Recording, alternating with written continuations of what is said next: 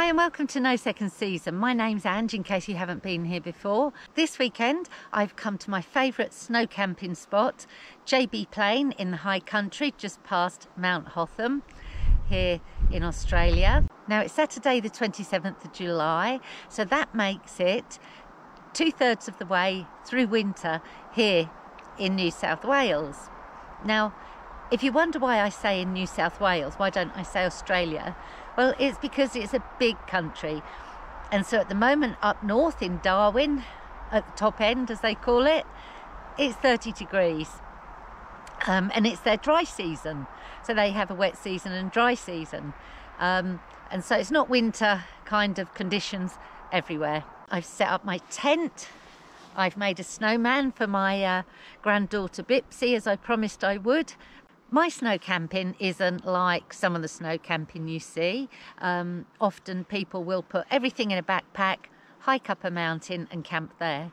For me to be able to do that, I need to buy some really lightweight sleeping equipment, and I haven't got it and I can't afford it. You know, you're probably looking at $1,000 for a sleeping bag that is suitable. My sleeping bag was like $100 and it's useless. So I haven't got the equipment. I'd love to go on a hike and hike up a mountain. And I do plan to do a small one sometime soon, I hope, if the snow sticks around. But it'll only be a short one, so it won't be too far to carry my heavy gear. Although I did try it here once. I used all my bike packing gear and it was okay. I was very cold, but it was okay.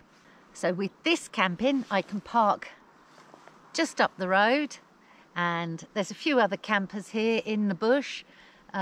These trees are a bit ominous, you know. They do drop their limbs quite often and it's a bit scary. And there is one, if this one behind me falls, then I'm in trouble. Anyway, I just hope it doesn't. So I didn't want to be as cold as I was last time I snow camped, so I brought a little weapon. And I'll show you it. Da, da, da, da. It's a Covia Cupid gas heater. It comes in this nice little box. There's something else new I'm trying as well, and that's these. I bought 2 of these little latex covers for the butane gas canisters, because in the cold they don't work. So I put one in my cooker, and I'm going to use one. Hopefully it'll fit in this heater. I don't know if it will. So you insert, no, it's not going to go. So unfortunately I can't get it in here with the cover on. And you insert it in there, you push and then twist, and that is it. So let's go in the tent and see how it works. Oh, it's lit. And what about carbon monoxide, you might say? Well, I'm prepared. So would you believe it? Some people buy a CO2 monitor instead of a CO monitor. So I've got myself a little CO monitor. Hopefully it works. So apparently the Cupid will run for 4 hours flat out and 7 hours on low. So I'll turn it on to low. It's putting out a nice bit of heat. So my boss yesterday, he gave me some old cross-country skis and some boots. But the boots are too big, like 4 sizes too big. And there was a smaller pair, but I can hardly get my feet in them. You won't believe it, I forgot to bring my sponge pants. I'm going to go and get the cross-country skis and have a go on them.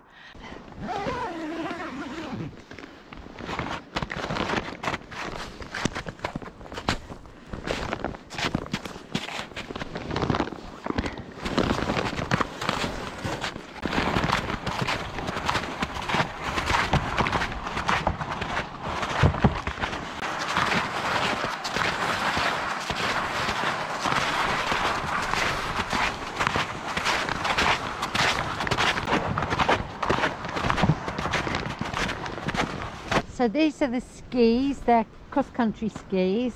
They're delaminating a bit, but never mind. And he gave me some poles. So these are from my boss. And these boots, the smaller boots are too small. These are huge. I'm busting for a wee actually. It's getting quite windy as well. Look at the sky. The fast moving clouds.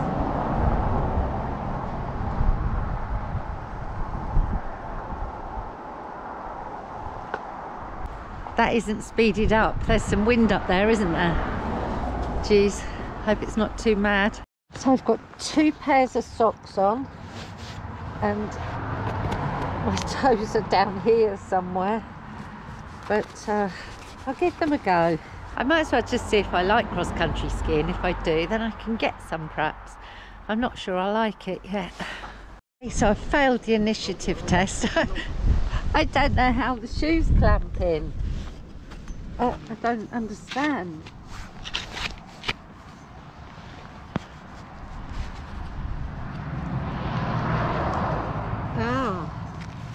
Oh, right. I think I see now. I've got to push it in a long way and then clamp this in there. They're really long. They're a bit mad. So this is now my GoPro Hero 8 and I've put my woolly hat on it. The filming may be all over the place. I might not be aiming it anywhere I'm intending to because I can't see the screen. Anyway, let's give this skiing thing a go. Please don't break my leg. I hope. Fingers crossed. I don't know how you turn corners.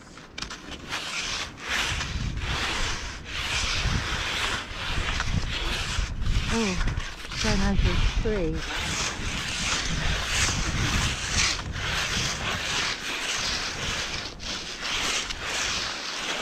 Yeah, turning's not very easy.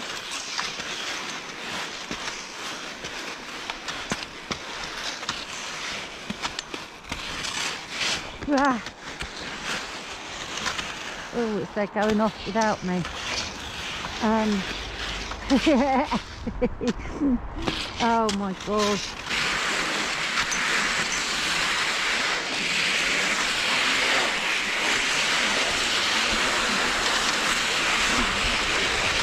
They're not as scary as my snow feet. You've got something behind you. They're still pretty slippery. Slipperier than I thought they'd be.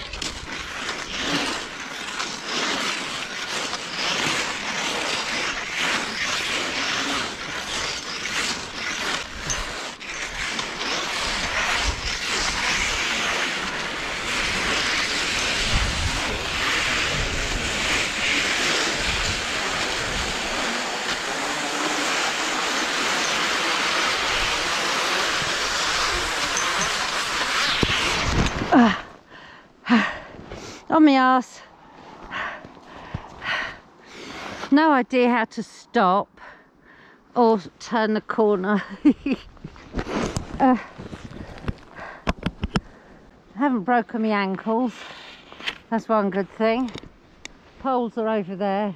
Yeah, I don't know how to turn corners on these, and I don't know how to stop when you're in those 2 tracks. That's how you do it.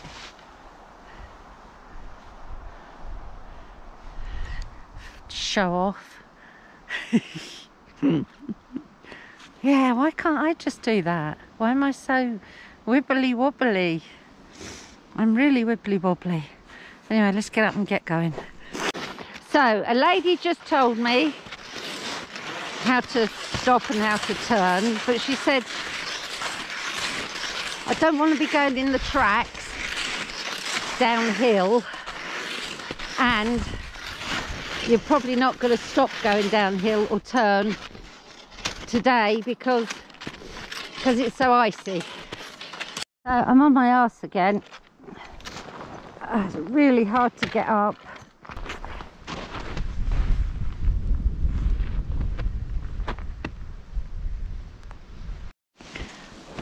I've got the skis off, I'm back at my tent. It's kind of snowing. I found the neoprene sleeves on the gas canisters did improve the gas life a little bit, but not that much. Unfortunately, I'm too stupid to use liquid fuel, so I have to stick with gas. I've got my little fire on, just on low. It's snowing properly outside, and the wind is gusting now and again, but it's died down.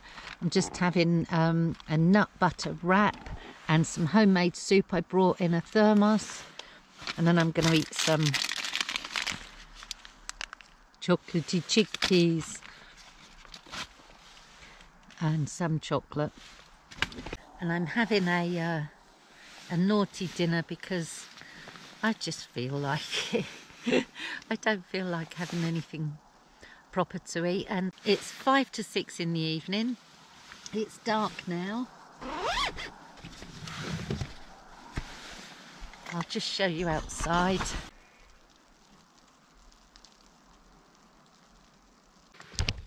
It's around 8 o'clock. It's been snowing since 6, and there's about 50 millimetres of snowfall, and I didn't realise it was still snowing because I couldn't hear it. And that was because there was so much covering the tent, and I just knocked it all off and I can hear it again now. But yeah, it snowed quite a bit. I'm loving the Cupid. I've just turned it off, but it's really good. So I open my vent. So carbon monoxide is lighter than air, so it's going to float. So I put my detector there.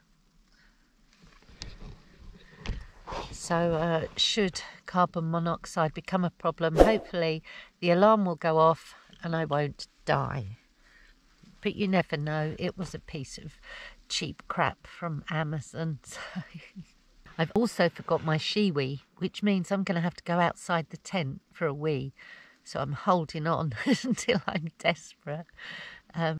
Anyway, it's 8 o'clock, although I have been dozing and I do feel pretty much wide awake. And I've been eating chocolate. That's probably not good at bedtime. So anyway, I think I'll try and get some shut-eye. So catch you later. Perhaps we'll go for a walk in the snow. Ah, another thing I forgot. My camp shoes. I've only got my big boots with me. That's really annoying because when I go out for a wee, I'm going to have to put my big boots on. Ugh. I'll have to try and hold on till the morning. But I'm not drinking, so I'll be dehydrated. And I have got a bit of a headache, actually. I haven't drunk much today. Ah, such an nincompoop.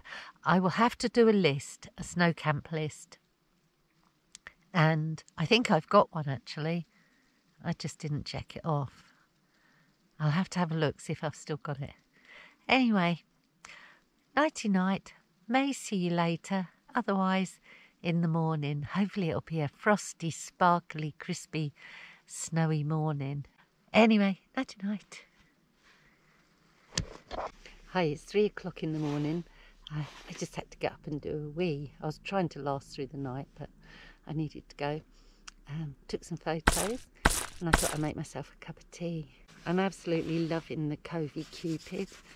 It is really good. When you wake up at 2 o'clock in the morning and you're freezing cold, like that, you soon get warm. And this did actually work. I turned the heater on and I only had the vent open, but there was so much snow on it, it wasn't very wide. And it went up to 26, but it let out the most pathetic beep. It wouldn't have woke you up. I just hope the alarm is louder for when it's serious, because it was like beep, beep, beep, and that was it. Didn't beep again. Anyway, perhaps I should let it build up and half kill myself to test it. Good morning. It's 7:30. It's a bit chilly. It snowed of some sort all night long. I think there'd been about 150 millimetres.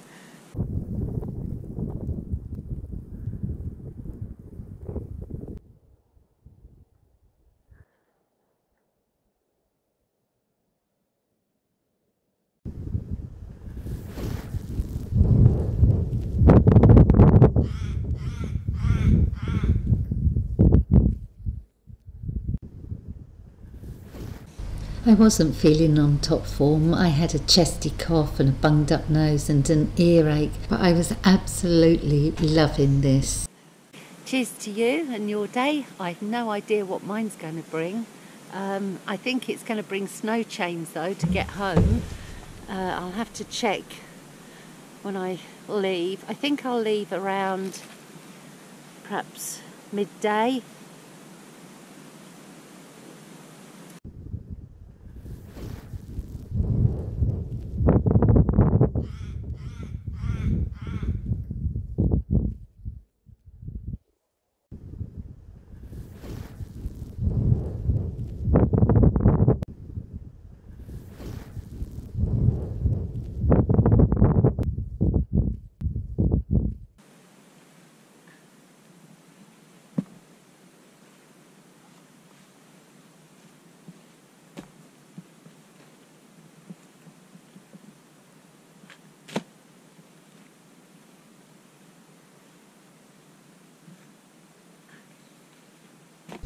Every day's a school day, isn't it?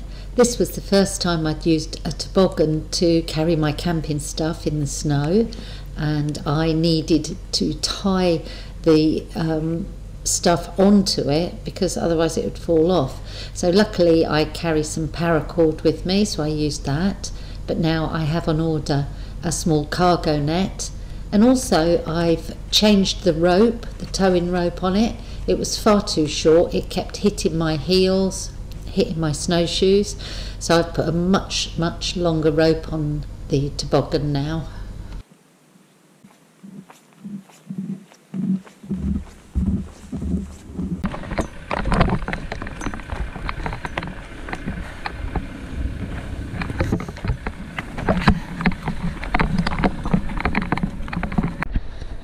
Okay, finally ready for a bit of a cross-country ski. I watched some videos last night to get some tips. I think I'm just actually useless at it. I'm not going to try my snowshoes. I haven't got my sponge pants, and I will definitely fall on my bum hard on those. I will fall on my bum on these, but it's slightly lighter. I forgot my helmet. I've left it in the car. So let's just hope. It's just stopped snowing. It's beautiful. It's like a magical winter wonderland, for want of a less cliched expression. There's quite a wind. I can hear the cars on the road clattering along on their chains. I don't want to fit chains. I really don't want to fit chains. But I'm going to have a quick ski. Then I've got probably 3 journeys to take stuff back to the car, to Madge Padge, and then I'll see if I can get going. So let's get on and ski.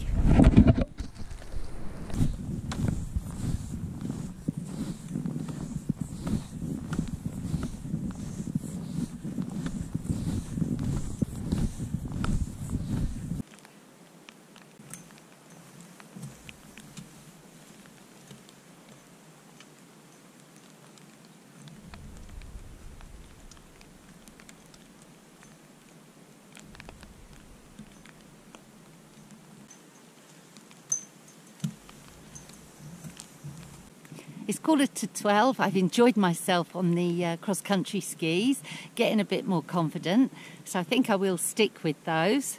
Now I need to pack up and get going because it's steadily snowing still. When I wasn't skiing, these were the boots I was wearing, and they're Magnum boxer boots, and they're waterproof, and I can confirm that this weekend my feet didn't get wet at all whilst I was wearing them, unlike the XTM boots that I had last year. I'd already taken 2 toboggan loads back to the car, so I just had the tent to pack up now and a few bits and pieces, and I made myself a cup of coffee, and I was just wishing my trip could last longer. Everything's always such a rush for me, trying to do things in one weekend. I'd love to have stayed here a few days, and I thoroughly enjoyed my cross-country skiing efforts, even though I wasn't very good.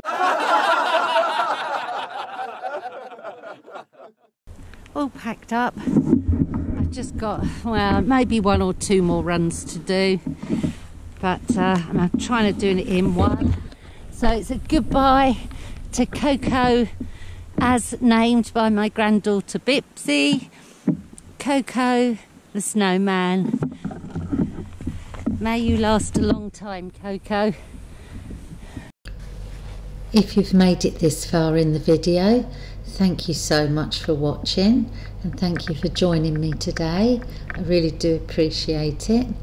If you found anything interesting in this, perhaps you could give me a thumbs up by hitting that like button. And also, if you haven't subscribed, it would be really kind of you if you could think about doing that too.